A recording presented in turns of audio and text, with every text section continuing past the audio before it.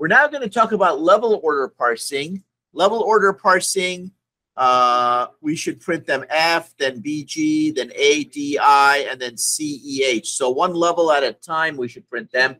This one's a little bit more complicated, and we need to use an auxiliary data structure. Now, it is possible, by the way, to do this without an auxiliary data structure using recursion, but the recursive algorithm is more complicated. If we use a queue, it just makes it much, much easier. So let me show you the algorithm. I'll give you a moment to read through it, and then we'll discuss it. So look at this algorithm. And I'm going to draw a little queue down here. And we're going to say that this will be the front of the queue, and that this will be the back of the queue. Okay. And we'll say further that this will be the tree that we are processing right here. Okay, this will be the tree that we're processing. You have a copy of this, and it might be helpful for you to look at the paper copy as I walk through the algorithm. So let's look at the algorithm right here. And the first thing it says to do is to create this queue. I created the queue and put the root node in the binary tree in the queue. So here, I'm going to add the F node to the queue here. Here's the F node. I've added the F node to the queue. And now we're going to start our loop. We're going to start our loop. So the very first thing we're going to do is we're going to remove whatever's in front of the queue. Well, right now, F is in front of the queue. So we're going to even though we've just added it, we're going to remove it right away. And we're going to print it. So let me put the print sequence right underneath here. So I'll call this the output. And so far, we're going to print the F. But we're not done with F yet.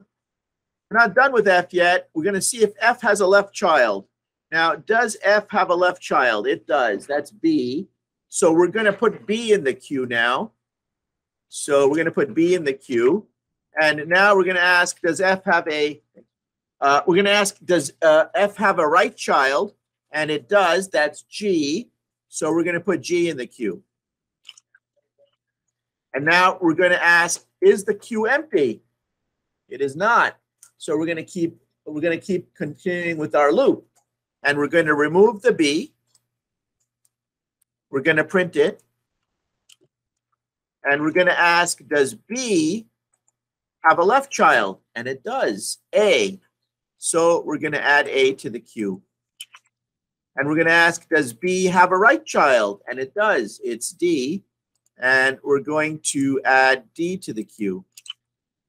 We're going to get to the top of our queue again, our while loop. We're going to ask, is the queue empty? And the answer is no.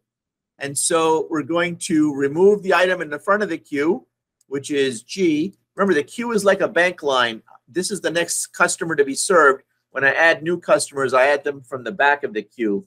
So here now I remove the G, I print it, and then I go through the same process. And I ask, is there a left child? No. Is there a right child? There is, right here, I. So now I'm going to add I to the queue. And as you go through this, you can see already here, FBG has been printed. You can see here that the level order printing is commencing. So that is the basic algorithm for the queue. And now in the next 10 minutes, I'm going to show you how to code this. So let's go back to the code. All right, let's continue. We're going to code this algorithm now. So I'm over here now, and you can see that I'm going to turn on my level order code here. Level order code I'm going to turn on. So I'm going to come over here, and it's not worthwhile for me to copy these because my level order parsing is completely different. So I'm going to say public static void level order. And it's not going to be recursive. It's going to be using a loop. So my tree node, I'm just going to call it root this time because it will be the root always that's called. And I misspelled static. Okay. And so what we're going to do is we need to create a queue. Now, just as a reminder from CSA and early part of data structures, you remember when we created a list or an array list in Java, we used to go like this. We used to go list integer, list equals new array list. You remember we did that, right? Now, what is list and what is array list in Java? Who can tell me what's a list? Yes, Mr. Afsari? That's an interface, and here is the actual concrete class. And we did this to make sure that going forward, list would always, our little list variable would only call list methods. We're going to do a similar thing here. I'm going to just put a comment on this because we don't really need this, but this will act as sort of our example. So here we want to create a queue, and a queue is an interface in Java. So we're going to go queue. And what is the queue going to hold in this case? I'll give you a hint. It's not characters.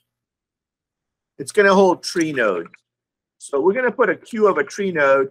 And historically, lazy programmers just call their queues queue, like that. And so on this side, now you talk to your partner and try and figure out what goes on the right-hand side. New linked list. Very good, sir. Like that.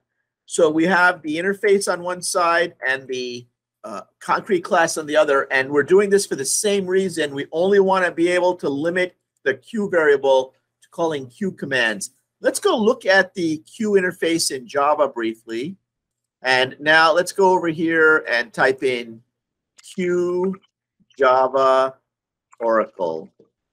The methods here on the queue, you can see that the ones we want are just add and remove. There's this other method called pull, which is similar to remove. We'll talk about that later when we talk about priority queues. But for now, we're just going to talk about add and remove. Based on this algorithm that I have already shared with you, and based on these hints that I have given you on how to set up the linked list, you have enough information now to write the rest of the level order code. And I'm going to give you 10 minutes to write the level order code for me now and test it out and make sure it works. Please do that now. The way you get better at driving is by driving. The way you get better at programming is by programming.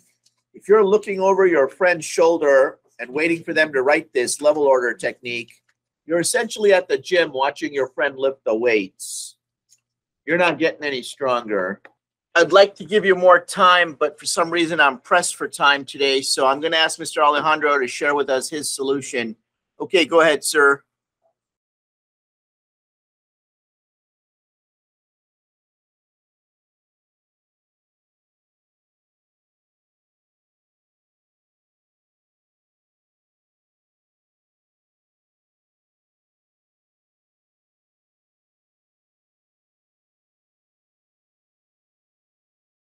And that, believe it or not, is the entire method.